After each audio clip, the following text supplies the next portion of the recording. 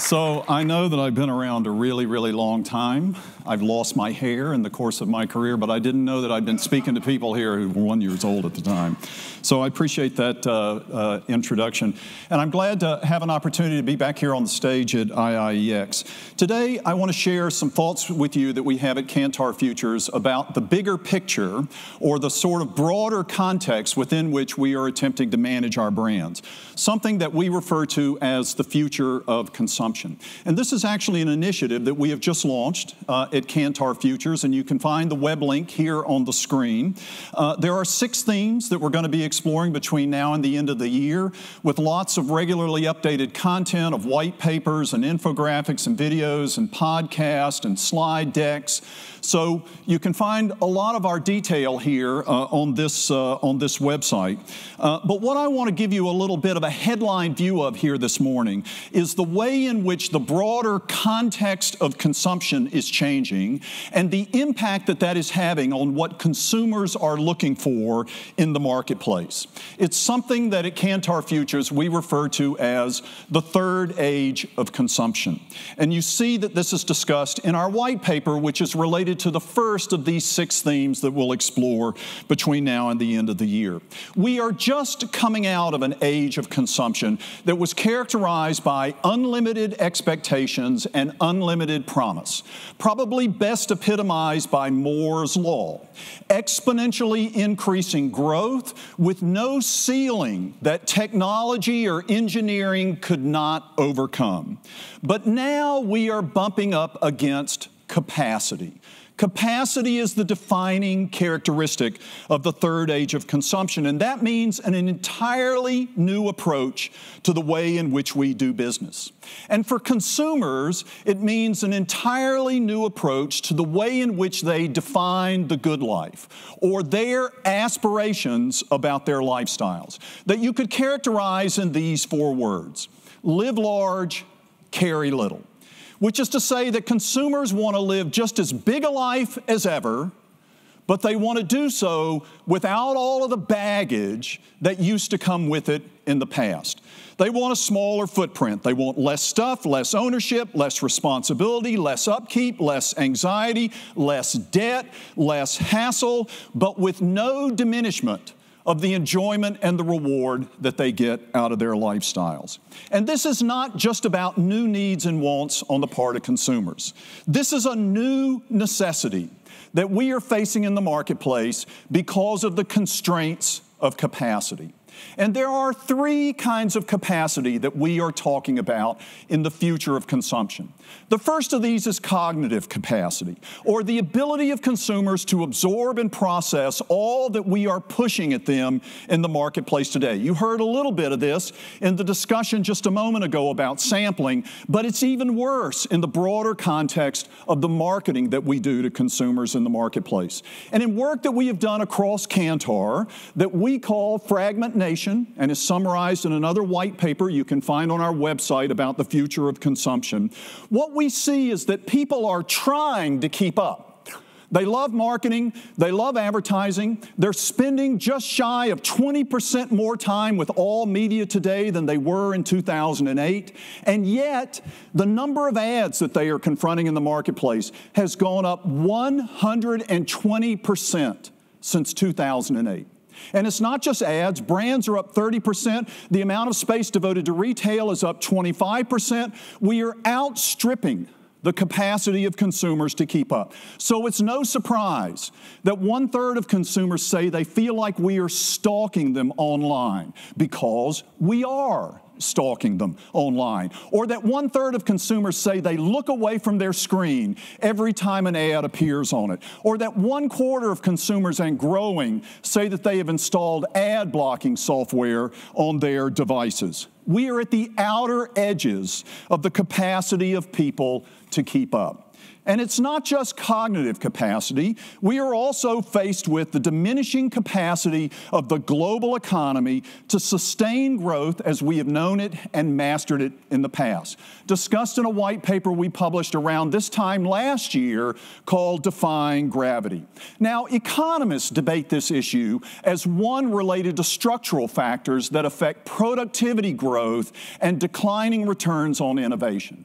And that, of course, is a very furious debate, but I liken it to science fiction because there's no way of predicting the future of innovation and invention. It's all speculation. So the McKinsey Global Institute took a different angle to get into this debate. And in their analysis, they said, let's just hold productivity growth constant and see what the impact is on economic possibilities just from declining global population growth. And what they found was, just from declining global population growth, holding productivity constant, the global economy over the next 50 years will grow on average each year 40% less than it grew in the prior 50 years. And this also answers the question that economists are debating, because this tells us how much increase in innovation we need in order to overcome this loss from declining population growth. Innovation would have to grow 80% more than it has in the past, and not even the most optimistic economists believe that that is possible. And if that's not sobering enough, the third area of capacity will definitely sit you up straight in your chair, and that is resource capacity. Resources on the planet simply cannot support more growth the way we've done it before. The Stockholm Resilience Center published a framework of 9 planetary limits in 2009, and in their analysis, they discovered that then, almost a decade ago, that we had already exceeded 4 of those limits, 2 of which were core. Now, I don't know what your view of global warming is. That was certainly one of the 4 that had already been exceeded. But even holding that aside, there are still 8 other reasons why resource capacity represents a constraint on our ability to do business in the future the same way that we have done business in the past. Whatever you may think of the past, the future is going to be driven by this intersection of capacity constraints that we face going forward. And the sweet spot of success, as we think about it, is going to be the intersection of these kinds of capacity. This is where we are going to have to define our way of doing business going forward. And when we do that, we will discover a new era. ERA, our little acronym, a new era of opportunity for brands. This is the third age of consumption, one in which growth and value and competitive edge will be driven by experiences, relationships, and algorithms. Experiences are what consumers want from brands. They don't want the thing anymore. They want the payoff. They don't want the product. They want the benefit. And in part, this means a decoupling of products and benefits, which we are already seeing in the marketplace today. The ride has been decoupled from the car, content from the device, sleep from the bed, the shopping cart from the store, reality from the virtual. This decoupling is going on all around us, and we have to quit thinking about success in the marketplace as tied to things. That's baggage that consumers want to carry little of going forward. Relationships are what people want from their lifestyles. They want more connection with other people, not more connection with our brands. Not things, not ideologies, not stuff. People want relationships with other people. And I want to say a little bit more about this here this morning, but let me come back to it here in just a second. The third element of the third age of consumption is algorithms, and this is what people want from marketing. They don't have any more time and headspace to spend with more marketing from us. They are unable right now to filter all of the choices we make available to them in the marketplace to find the right fit. And so they are turning to algorithms to do that for them instead. Our programmatic marketing is being met by consumers doing programmatic consumption. Now, this is a completely different speech that I give with thoughts about what this means for the future. But if you've heard me talk about this before, you know that what I think it means is, one, we'll have to advertise to algorithms going forward, not people. Two, that we will have to quit thinking about consideration sets as a metric of success because the algorithms aren't going to present consumers with choices. They're going to make one decision for people. And finally, more of our marketing is going to have to be in the usage part of the cycle, not in the buying part of the cycle. Algorithms change the way in which we have to think about this business. But as I said, that's another speech. Today, I want to begin to sort of draw this to a close here this morning by illustrating a little bit of what I mean by this new era by focusing some on relationships. And let's think a little bit about how we got here. On the left-hand side, you see a pyramid that represents the evolution of the consumer marketplace in this country and other developed nations since the end of World War II. At the end of the war, we had been through 2 decades of austerity, and we entered a material marketplace. People had done without stuff, now they wanted stuff. And we bought so much stuff that academics began to worry that our values were being corrupted by materialism. And we did that until we had enough stuff, and in the 80s and 90s, we entered the experience marketplace. And we still talk about that as if that's the characteristic of the marketplace today, when in fact we are now in a social marketplace. And the evolution of the marketplace matters because the locus of value has changed. In the material marketplace, we realized our premium from selling the product. In the experience marketplace, we realize it from the service we delivered. Both of those things are now commoditized. And what's driving growth going forward is the benefit of the social marketplace, which is relationships. And you see this very clearly in the data.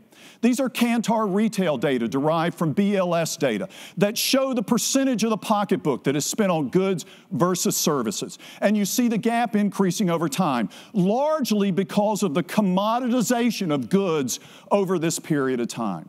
This is the what that people are buying. The top of the pyramid these days is about how people are buying these things, and that's driven by relationships. This is data from Kurt Salmon Associates that shows the growth of e-commerce and the role that social commerce is playing in that growth. Social commerce is growing at a rate twice as fast as e-commerce as a whole and represents the basic potential of that marketplace going forward. And not just e-commerce, but all retail as a whole.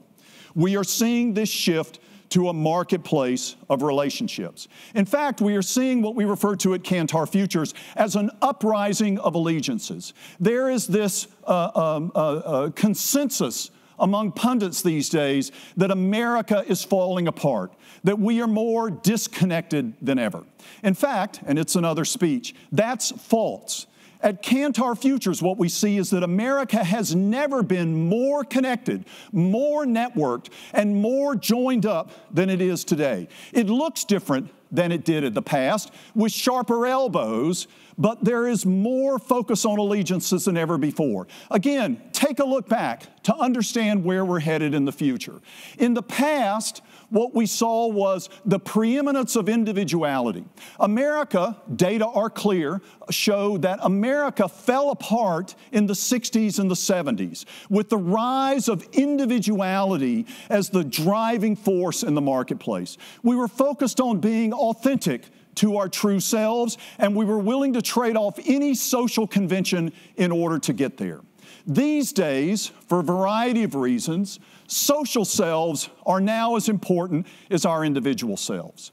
Think about a marketer back in the 70s and 80s. You would ask yourself the question, what kind of people am I marketing to? Not what kind of consumers, but what kind of people? And you would say, it's a whole bunch of individuals who want to express themselves. So I have to offer products and services that enable people to be fully self-expressive.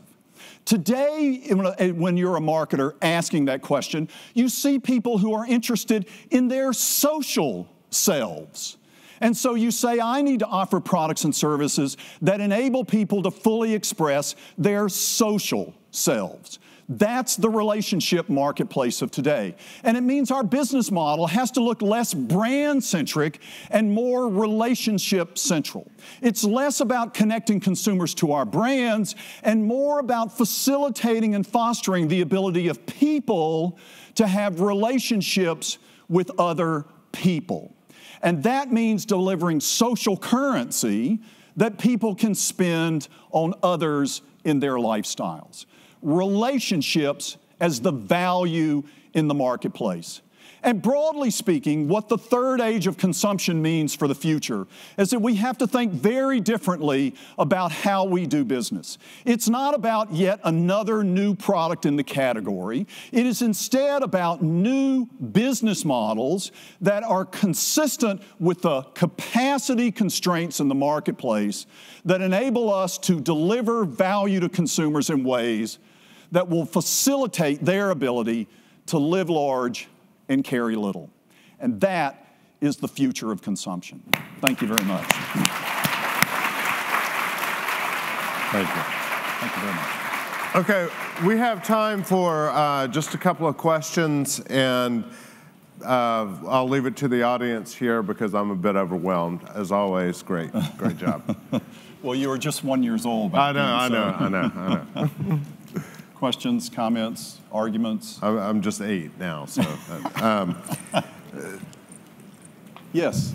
Just to sum up, what you're saying is that we are, at the same time, more connected through social media, more individualistic, but yet more and more independent on the handshake.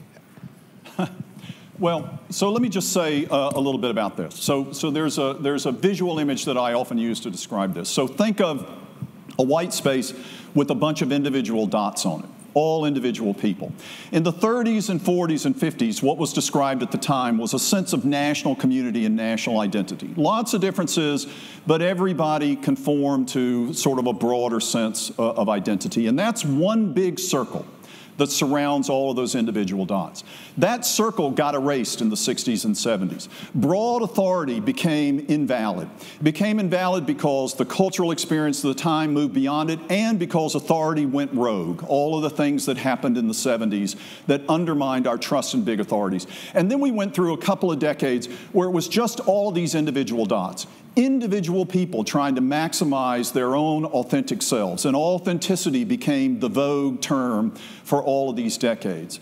What has emerged over the last decade are circles again, but not one circle, but lots of smaller circles that surround little clusters of dots in this broader map. And this looks more like kinship than it does community, and that's how we refer to it. So it's not community per se, but it is connectedness, and it feels a lot more like blood ties. And if you can imagine, blood ties come with sharper elbows, and that's what we're feeling these days. So America isn't falling apart.